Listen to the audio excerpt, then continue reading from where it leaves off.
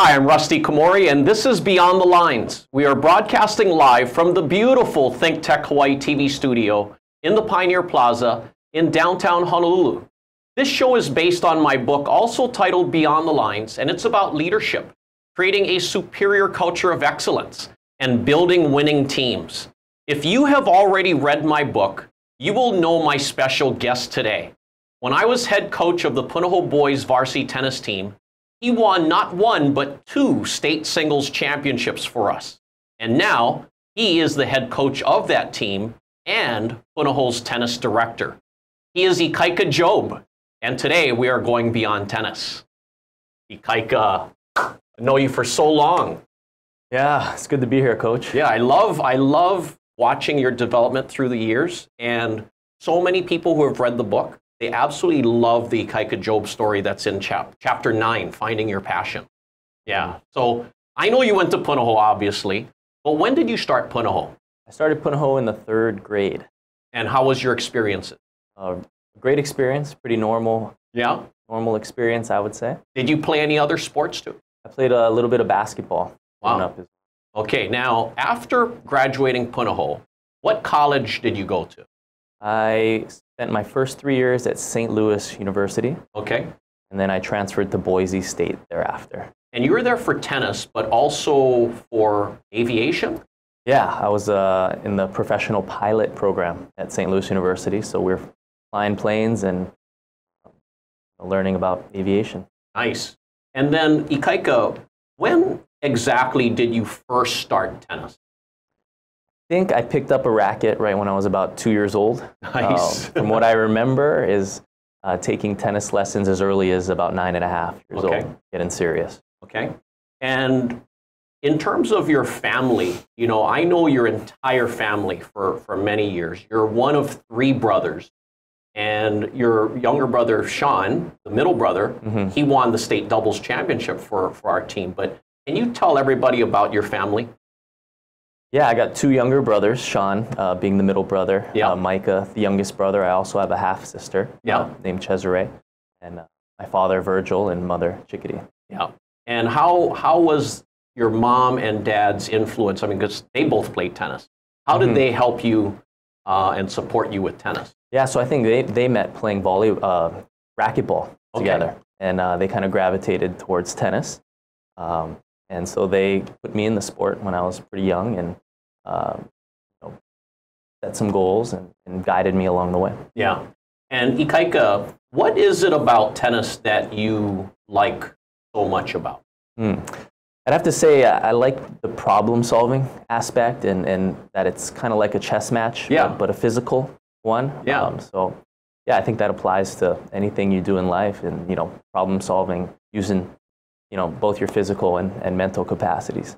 And obviously, I mean, you're so strong in tennis. What do you feel were your strengths as a tennis player? I'd have to say probably my serve and agility. I like to get up to the net and volley. For sure, and your forehand. Forehand, I love your forehand. Yeah, you helped me with that. And through the years, I love your backhand too. Yeah, that was a fun one to hit. And Ikaika, after you graduated college, you went on the pro tour for a while. And after playing on the pro tour, you went to law school. What law school did you go to? I went here, the William S. Richardson at University of Hawaii. What did you study? What kind of law? It was pretty a broad law program, but ended up leaning more towards trust and estates. Okay. And while you were practicing law, you became head coach for our Punahou girls varsity tennis team. Yes. How was your experience coaching the girls? Great experience. I'd been coaching the men's team at UH while in law school, and then transferred over to the girls at Punahou, and it was a great experience. I learned a lot as a first-time head coach, and I found the girls they're very eager to learn and help them with tactics, especially. Girls really like the tactics. Yeah. So what do you find is the difference between coaching boys and coaching girls? I find that girls tend to listen a little better. and the boys really just want to play. Yeah. So it's kind of instilling that discipline, practice the right things before getting out there to play with the boys. Yeah, no, that's true. And I retired as head coach for the boys in 2015. And you are my successor in 2016. I'm very proud of you.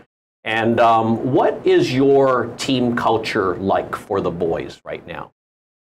I think there's a culture of discipline, but I've really shifted towards building good habits, whatever that might be, you know, in practice. And I feel like those good habits will transfer to match situations. Yeah, and you took the team just over this past spring break to Orange County, California. So how was that experience? It was a great experience, eye-opening. But I also, you know, while there was a lot of good players up there, I think our team learned that, hey, they're just as good as any of those mainland teams, and you know, with a little extra work, you know, that they're just as competitive. Yeah. So was it a big team format again, where you're playing against other schools? Yeah, there was 16 teams overall, and we'd play a dual match format, 5 singles and 3 doubles matches. Okay. And how did you guys end up? We had some wins, some losses. There was some wins, some defeats, but I think what we really took away from the experience was, you know, that we're right there with the other teams in the country. Yeah. And Ikaika, I want to ask you, I mean, we've talked a ton, you and I, and I know this was a tough decision for you. Why did you leave law to become the tennis director of Punahou in 2017? Well, I like law. Yeah. You know, I enjoyed the practice I was in, but I really love tennis, and I had been coaching tennis, you know, all the way through law school. So it was a natural progression, I would say, but I also felt I could use a lot of the skills I learned through the law profession in tennis. Yeah, and what kind of law were you practicing? Mostly trusts and estates, both the planning and the litigation platforms. Okay, and what is it about being tennis director at Punahou that really attracted you to that position? Well, I thought it'd be a great opportunity to have influence over a lot of students. Yeah. And, you know, instilling good habits for their futures in tennis, or, you know, lifelong pursuits beyond tennis. Yeah, totally. And I mean, no one better to be in that position than you, because you've gone through the Punahou programs. I mean, you've seen it all, and now you're the one leading it. Now, I remember when you were 10 years old and I was coaching you in the Rising Stars program, and I already knew that you were a strong, talented player. But tell everybody what your attitude was like when you were that young. Well, I tended to get a little frazzled, heated, but I was full of passion. Yeah, that's why I had to put you in that chapter 9, Finding Your Passion, in the book. Yeah, you had so much talent, but we just had to kind of guide you. And through the years, I mean, when you were on varsity, I mean, you were amazing. I mean, as great of an individual as you were in tennis, you were a great team player for us on varsity. And I could just see that your character was developing even, you know, more, and you're just becoming a greater person, which was incidentally helping you play a higher level of tennis. Now, Ikaika, I want to ask you, last year you partnered with Katrina Corpuz to compete in the U.S. Open qualifying. Was that it? Yeah, I think it was maybe 2 years ago. 2 years ago? Yeah. So tell me about that experience and how you had to qualify for the qualifying of the U.S. Open.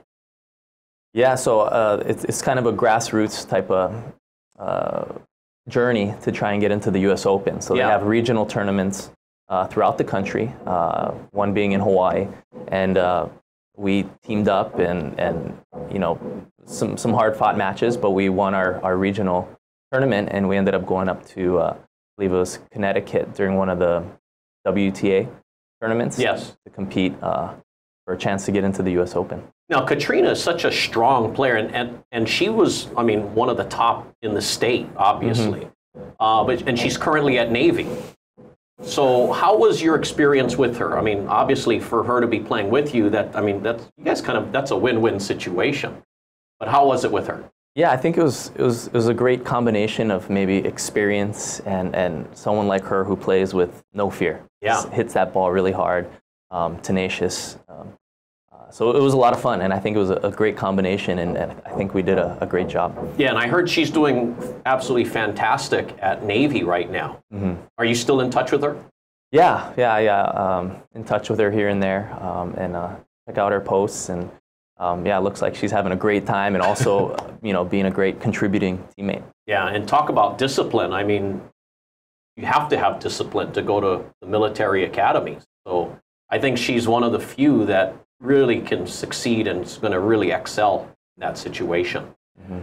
Ikaika, you took some of your younger advanced players mm-hmm. to the Kona tournament last year to really compete and to really help them in terms of having coaches there. So you brought some of your staff. How was that experience? It was a great experience. The younger students, which are middle school, I would say, yeah. Get the opportunity to travel with a group of coaches and their teammates, and it's great. It's kind of the culmination of the tennis year in our program, and we get to coach them in between their matches, see how they perform, in an outer island tournament, and I think it was a good time all around, a good opportunity both for the players and for the coaches to see these players in action. No, and that's good that you provide situations like that, because it totally helps the kids to have the coaches there to really guide them, and when they're winning or losing to mm-hmm. Be there to kind of talk about it so that they can learn a lot. Now, your tennis staff at Punahou, it's a huge staff. Mm-hmm. How many staff members approximately do you have right now? Yeah, I would say at any time approximately 15 or so. Yeah, and you provide learning opportunities and growth opportunities for your staff. In fact, Reese, just this past year, Pat Cash was here doing a tennis clinic mm-hmm. that you had your staff attend. How was that for you guys? It was a lot of fun with one of the legends of the game, and even Pat Cash showed that he's a lifelong learner as well, and was able to bestow some of that knowledge onto our staff, and it was a great time. So what was some of the takeaways that you guys had from Pat Cash there?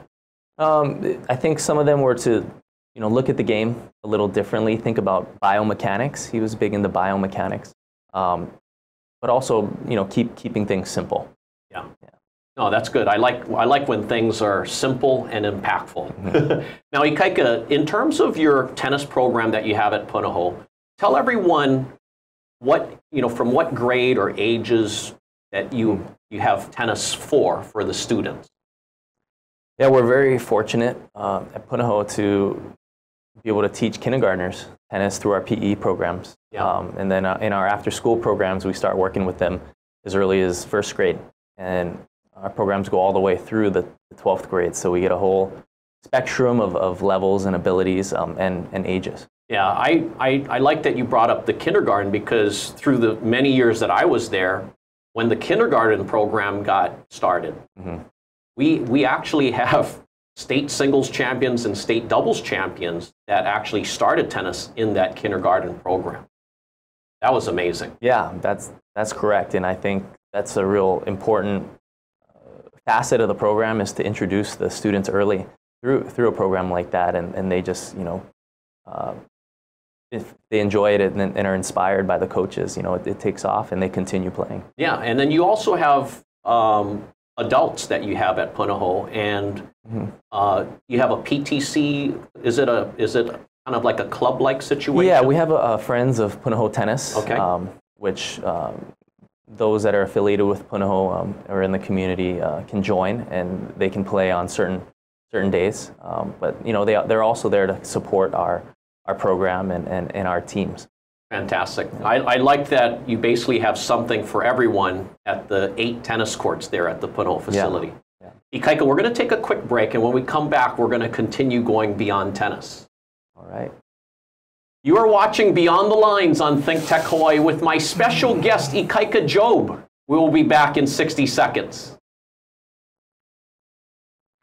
Aloha and mabuhay. My name is Emmy Ortega Anderson, inviting you to join us every Tuesday here on Pinoy Power Hawaii with ThinkTech Hawaii. We come to your home at 12 noon every Tuesday. We invite you to listen, watch for our mission of empowerment. We aim to enrich, enlighten, educate, entertain, and we hope to empower. Again, maraming salamat po, mabuhay, and aloha.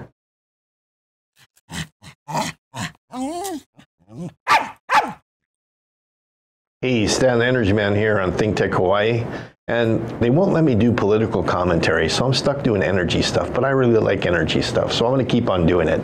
So join me every Friday on Stan the Energy Man at lunchtime, at noon, on my lunch hour. We're going to talk about everything energy, especially if it begins with the word hydrogen. We're going to definitely be talking about it. We'll talk about how we can make Hawaii cleaner, how we can make the world a better place, just basically save the planet. Even Miss America can't even talk about stuff like that anymore. We got it nailed down here. So we'll see you on Friday at noon with Stan the Energy Man. Aloha.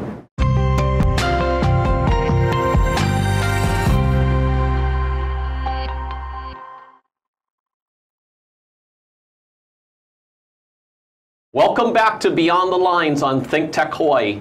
My special guest today is very special to me because I have a long history with him. He is my two-time state singles champion and current head coach of the Punahou boys varsity tennis team and director of tennis. He is Ikaika Jobe, and today we are going beyond tennis. Ikaika, let's talk about Mikey McKinnon. Mikey McKinnon is my longtime tennis student who passed away in a car accident, and he was your teammate. He was 2 years older than you, I believe. 3 years. And such an amazing person, such an amazing family that he has. You know, his parents, Sue and Scott, and brother and sister, Robbie and Heather. Tell me about Mikey McKinnon. What do you respect about Mikey? I respected that Mikey was a fierce competitor, but also he had a good attitude. And I remember specifically, I was a freshman the year I got to spend with him on our varsity team, and he was a senior. Yeah. So his last year, my first year, and we were basically 1 and 2 on the team in the singles. So I was his, closest competitor. Yeah, exactly. What I remember about him is that he always treated me with respect, was always kind, but we battled hard. And even though I really wanted to beat him, and he really wanted to beat me, at the end of the day, he was a great teammate and someone I could look up to for the rest of my time in varsity and beyond. So tell me about when you guys played each other at states. What happened?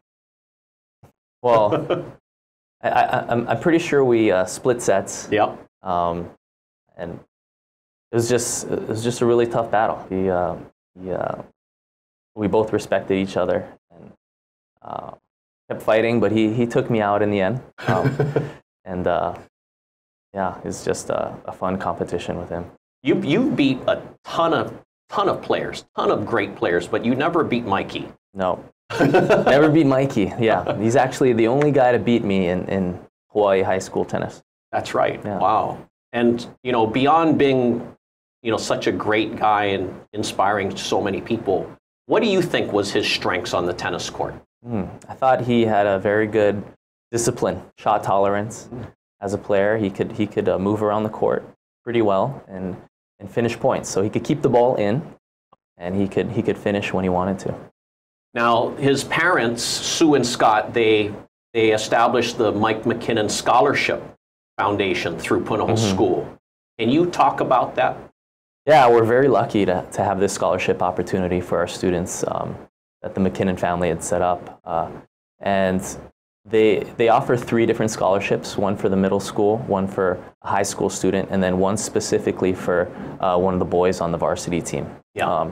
And it gives us additional opportunities to work with these students who have some of the same characteristics as Mikey, good attitude, good work ethic, and fierce competitor. So very lucky to have that opportunity through the McKinnon family for for our students. Yeah, and every year we have the Mike McKinnon Luncheon to really talk and present, with the 3 award recipients, and it really highlights and showcases their character, and we're able to share stories about Mikey as well, so to really share with them who he was and how they reflect situations that we see from Mikey as well. But how is it helping, because you've been a part of it for many years, or some years now, with these kids who win that scholarship? I mean, what kind of impact are you seeing when they receive that award?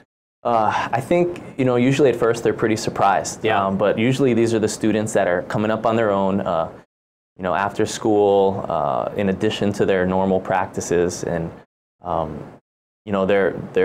they're really excited. And then they're also excited to learn about, why they received the scholarship and what kind of person Mikey was.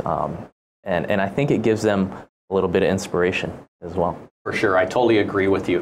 I also have the Mike McKinnon story in my book, and that's an amazing story right there. So people who have read the book, they'll know. Talking about the book, Ikaika, what do you like about the book, Beyond the Line? I like that the book talks about important concepts to be a leader, but also a team player. And I feel like it keeps things simple. But I really like I also really like the examples that you give, like the Mike McKinnon story, or like my story in finding your passion. So it makes the book very usable, and I think fun to read. Yeah, I've had 2 4th-grade students that read the book, Ikaika, and they just absolutely love it. They're telling their parents and me about the examples and the stories in it, and some they have experienced already, and some they haven't. And they're saying that the ones that they haven't experienced yet, they're going to know how to face it when it comes. So I'm thinking, wow, that's pretty good. Now, in terms of the book, I also say, we have to welcome adversity. We have to look forward to challenges. And you are someone that always had that mindset. You always looked forward to a challenge. You never feared it. You always embraced it. Tell me about that mindset of yours. Yeah, I think adversity is while it's challenging, it's what builds your character and what makes you learn under pressure. And some of the adversity I faced was probably my junior year when I injured my shoulder. And I wasn't sure if I'd ever be able to play tennis again. And so I focused on some other things at that time. 1, getting into better shape. 2, taking care of my body better if I was ever able to return to tennis. And 3, I focused on schoolwork and trying to be a more diligent student, because Punahou is a tough school. Yeah. I remember when you injured your shoulder. I was there. I was trying to pick up those broken pieces of Ikaika and putting it back together. Now, what's another big adversity that you faced in your life? I would say it's something probably a lot of people deal with, but public speaking was always something that I found tough to do. And part of the reason I went to law school, because I knew you'd have to get up there eventually and speak in front of people, get in front of the judge. So I definitely remember my first time getting in front of a judge and going through my case. That's awesome. Yeah. Now you're kind of doing public speaking now with me in front of a ton of people. See how far you've come. Now, Ikaika, what's a lesson, an important lesson you've learned in your life so far? I would say it's important to think about other people when you're doing things related to coaching, maybe leading people. But I think specifically in what I'm doing is empowering people, empowering the students on my team, to help them become better leaders, and then also empowering those on my staff to help stay creative, help staying on the cutting edge of things that would make our program better. Yeah, in the book I talk about boss versus leader, and you know about you know, how bosses want to micromanage, but leaders delegate. And you are delegating and you're trusting in, you know, your assistant coaches or your staff to really get the job done with the best interests of the students. How are the boys varsity team doing right now? They're in season with you right now. Yeah, we're in season right now, just beyond middle point of the season. We've got a great coaching staff, and so I feel very comfortable delegating. But yeah, I think, you know, we're facing adversity. We're always trying to get better and preparing ourselves for some bigger matches coming up this week and next, and also at the end of the season. Yeah. Ikaika, I want to ask you, and this is an interesting question. How would you define leadership? How do you define leadership? I would define it as being able to empathize with those that you're leading, but also empowering them and growing with them and attaining a goal collectively. Yeah. Oh, that's really good. Now, how would you define success? Because I look at, you know, your short career so far, I mean, in your life, and you're very successful. How do you define success? I would say that starts with a goal. Okay. And you would take a look back on your goals and whether you're being successful with those goals. You know, whether that's in a coaching platform or directing platform. You know, really, yeah. So what is your goal right now as director of tennis? My goal is to, I guess, teach the sport to as many students there are, while providing them, you know, optimal levels of progression where they can play the sport through that whole spectrum that we offer. You know, so there's different levels and abilities, and I really want the students to love the sport, love the game, because it's a lifelong sport, and there's a lot of lifelong lessons that can be learned by playing the sport. And you're doing a great job with that. And Ikaika, before we close, I want to ask you one more thing. Who is someone that is a big inspiration to you that's really impacted your life in a positive way? I'd have to say my father. Yeah. Yeah, he's was a really hard worker, and you know, did a good job raising me and my brothers, and also a smart worker. You know, he was very efficient in the things that he did, and that's something I take away with me, is trying to find efficiencies in everything that I do, and maximizing time. Yeah, no, I totally agree. Virgil was a great man.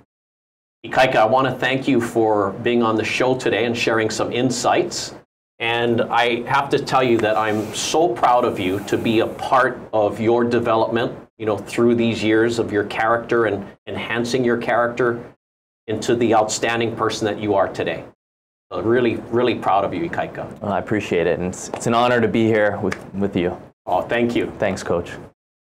And thank you for watching Beyond the Lines on ThinkTech Hawaii, and a special thank you to my clothing sponsor, Iolani Incorporated.